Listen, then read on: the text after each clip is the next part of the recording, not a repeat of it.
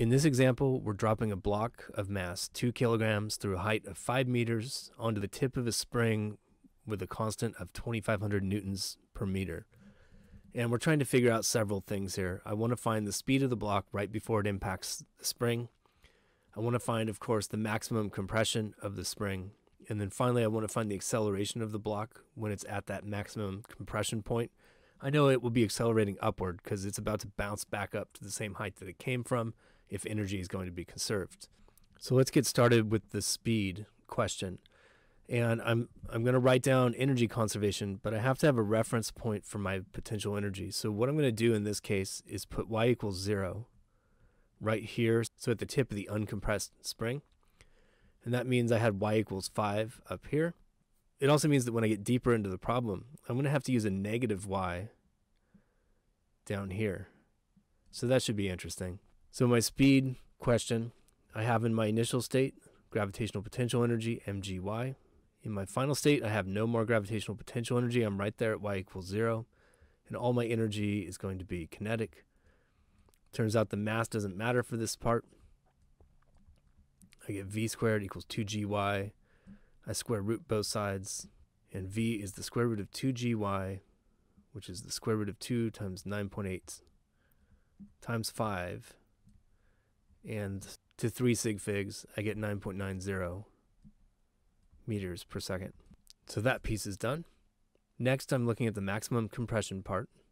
And for that, you could use energy conservation going from the middle picture, where everything is kinetic, down to the third picture. Or you could use energy conservation going all the way back to the start of the problem. And I think it's actually going to be simpler if I just go all the way back to the start. So I'm going to write down my energy conservation equation. So in the initial state, I had all potential energy. I'll just write mgy initial. In my final state, the mass is now below the 0 that I created from measuring my y coordinate, and so I have to put that coordinate in. If I'm using x max for the compression, then the y coordinate here is actually negative x max. So in my final state, I have this negative gravitational potential energy. Negative x max is the y coordinate. There's no kinetic energy in the final state because the block is at the maximum compression. That's where it's turning around. But there is spring potential energy.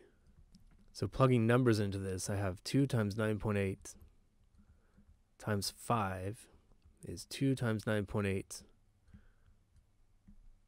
times negative x max plus 1/2 times 2,500 x max squared. And I'm going to clean things up and move it all to one side of the equation because I'm going to have to use the quadratic formula on this.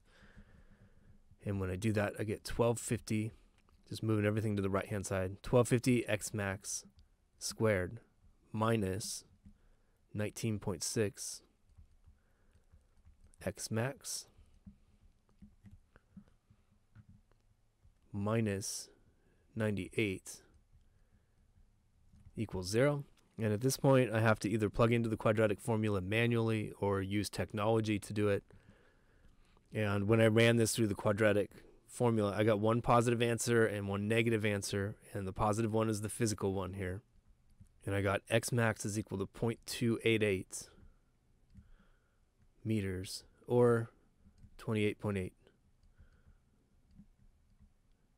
centimeters. So there's that part. Finally, we're going to get the acceleration of this mass at the maximum compression. So that spring is exerting an upward force on the mass, and gravity is still pulling down, and you don't want to forget about that. So there's gravity, mg, 2 kilograms times 9.8 meters per second squared, and I get 19.6 newtons for that. And then I have the spring pushing up.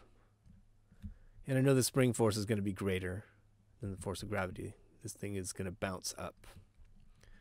And my spring force here is going to be kx. May as well just calculate that right over here. So I have 2,500 for k, and then x is 0.288 meters. And when I crunch the numbers on that, I get 720 newtons. So I just have a little bit of calculation to do. I'm going to write down Newton's second law. So F net on this thing is equal to ma. And the net force, well, that's 720 up 19.6 down equals 2 times A. Combining the numbers on the left and dividing by 2, I end up with A equals 350 meters per second squared. And we're done.